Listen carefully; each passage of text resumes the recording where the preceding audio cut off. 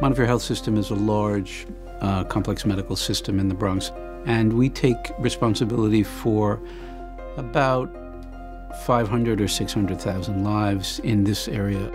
So in many ways, we are like large academic medical centers throughout the country. We deliver care that is not just primary care, but it goes through the most quaternary care imaginable. We do heart transplants, liver transplants, all of that kind of work. One of the projects that we have been doing is using the hospital clinical data of patients to help us identify patients who are at high risk of developing respiratory failure or of dying of a sudden event in the hospital.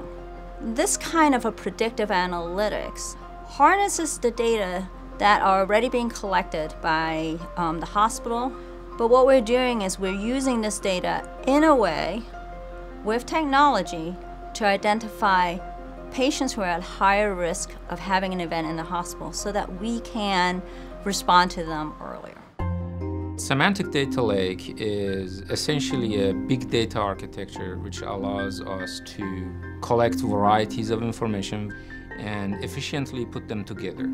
The data lake aspect, which is that big data architecture that allows us to more efficiently manage data in large volumes and in scale.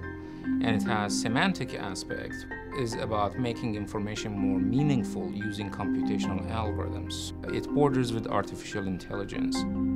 At Montefiore, we are always looking for technologies that can bring many aspects of building big data applications together in one unified architecture.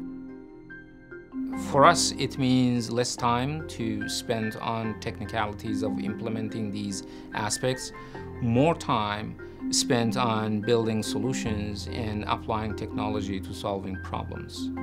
With big data comes big responsibilities. The medical system is a complex system, and people come to us at a point in time when they're quite vulnerable. We are using information for the most critically ill patients within the institution to try and identify those patients who are at risk of developing respiratory failure enough in advance of that development that we can change the trajectory of what's happening to them. If that's not saving lives, I'm not sure what is.